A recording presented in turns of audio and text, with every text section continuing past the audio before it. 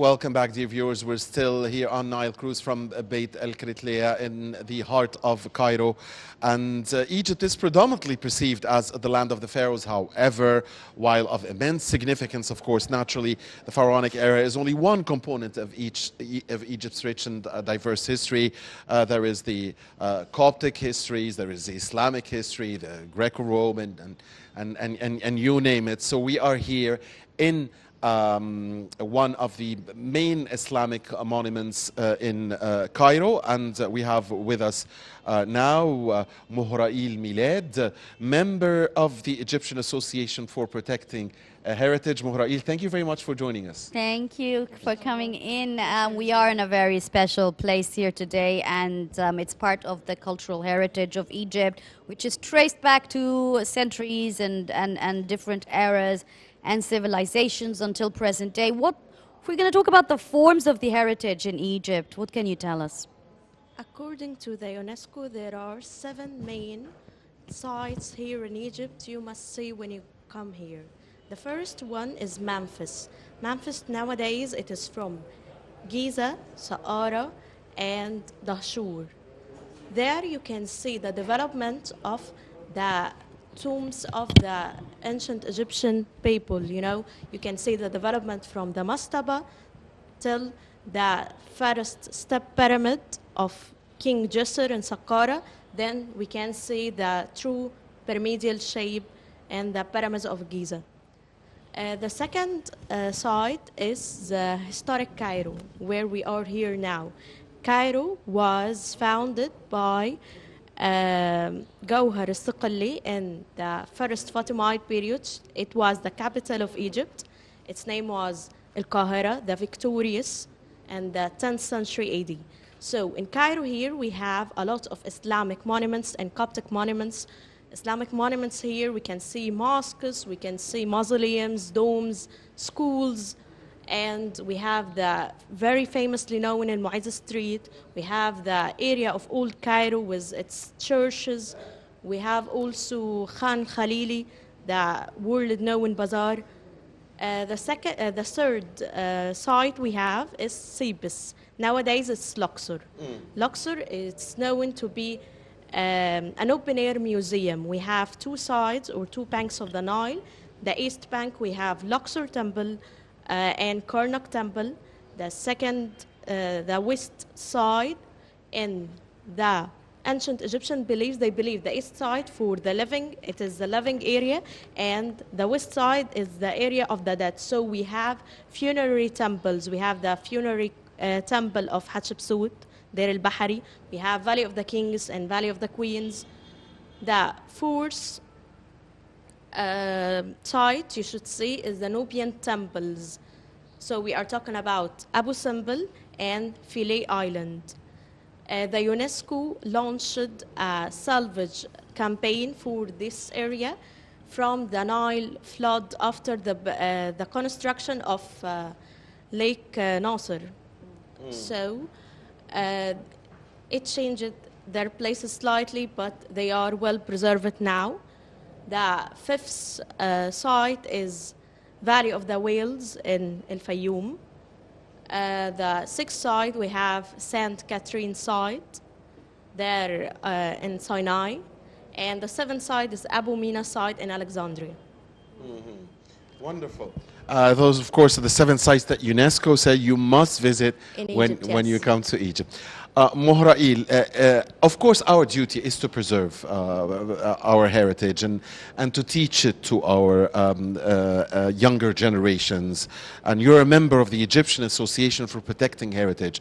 So I guess there's no one better to ask than, how do we do that? The association's first aim is to spread the popular awareness of the importance of the Egyptian heritage. If we know what we have, we will preserve it very well. So we are trying to, spread the awareness, go to colleges, schools. Social media is #1. We are working on it. The group on Facebook, the site, we are using all of this to spread the awareness. So can we say that with the increase of spreading of the awareness and the urge to spread awareness, that would help protect the Egyptian heritage from threats? And if there are, what kind of threats are we talking about? I think that the number one is not knowing what we have, you know.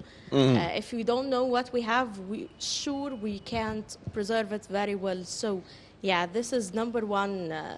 Of course, next to the natural environments, events, the underground water, do some stuff in some places. So these We're are talking in some terms of infrastructure and natural disasters. Yes. But then these are like not a human kind of Yes, we but have- what is our role, and what could be the other plans that whether the organizations or institutions or even government can take to make sure that it does not get harmed, because it has survived thousands of years, you know. I think preserving it or supervising it well will help us to regain control on it, or still have the control on these places. Right. So Mohrail, you told us about the first step. Allow me to stay with you on that point. Yes, we totally agree. The first step is awareness. After awareness, what do we do to preserve our heritage? We should start events to encourage people to come to these events. Teaching new people, mainly from the youth, to teach the other generations. So yes, we spread awareness by doing events, doing workshops, just like for the handcrafts and. Well, you're a young lady, and the young generation constitutes a large percentage of the population in Egypt. And how do you get the young generation like yourself be engaged and interested in taking part of this, because it's also their heritage and they're in the future, with regard, of course, to the use of technology and social media. And let's talk about the different means that are outside of the box to help attract the younger generation to take part in this. I don't know how exactly we can do this, because From your perspective, as a young lady. From the trainings and the events I went, all the youth come to these events are from archaeological or historical faculties, so they are coming for their university. But the people who their field away from this, they don't come. How we can attract them, I don't know. We started by the social media to attract them. How do you do that? Do they have like certain page groups? Do you have certain Yes, aware? I on mean, the that's Facebook. why I said that social media is a very strong tool, and doesn't necessarily mean that you have to be directly working or involved in this field, but like someone from the outside of this field would be interested still to take part. Yes, the association established its first team formed by the youth to make some rituals in the group. We have every Sunday we put some posts about archaeological places, historical places with them. We use the easy words and the way you can talk to the youth and simple people. We are working on this by the social media. They also are making some trips and events to the historical places, because we are launching a magazine for the journey of the Holy Family. So they were doing, yes, journeys and trips each week to a station of the journey of the Holy Family. Yes.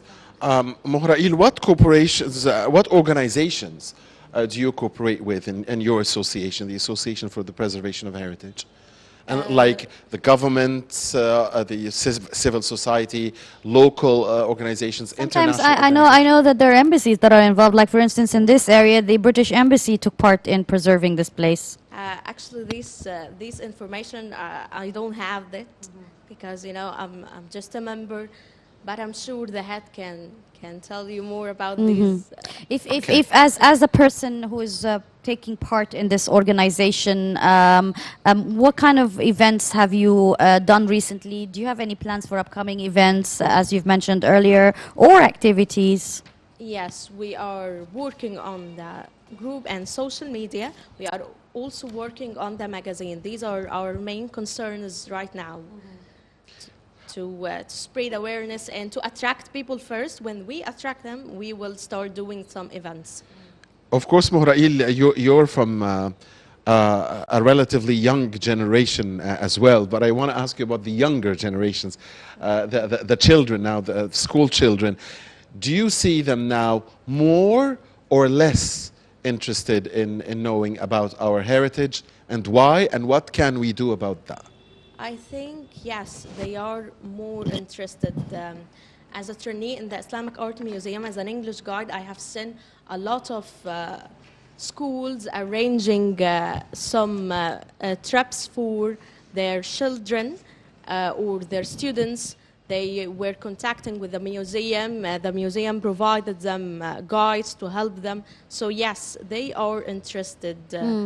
Are they interested more than the foreigners? Because some people feel that the foreigners are more interested in the Egyptian heritage. Or is it because they have to pay money to come and visit Egypt? So that's why, you know we have these places, so we know that it's ours and we can always go and see them. But it's different when you have a plan and a limited time in another country. I have worked with foreigners and made tours. Yes, they are definitely more interested.